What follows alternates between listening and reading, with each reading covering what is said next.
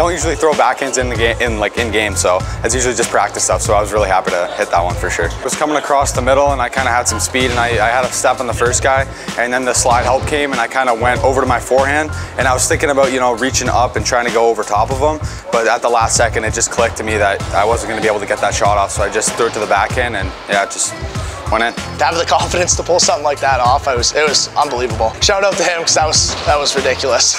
To see more local sports videos, subscribe to our YouTube channel today.